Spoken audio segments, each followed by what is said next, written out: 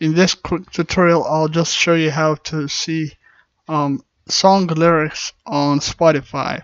So in the previous version of Spotify, we would just open it up and we would just click on lyrics right here. But right now, I don't have that option. So that option is not available on Spotify anymore. So instead, what we'll have to do is go to Start and type in Store and go to the Windows Store and open it up. And once you open it up, look for the Music Match app. So Music Match Desktop, and just install it. And once it's installed, just click on Launch, and you'll see this small window appears.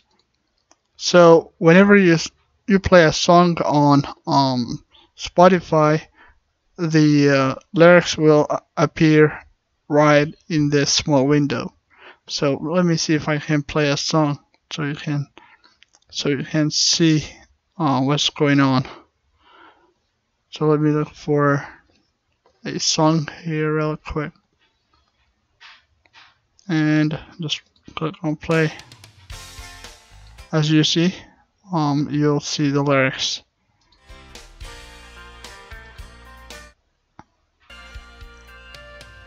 It started way back in 3rd grade. I used to sit beside him in New Haze, a pink dress.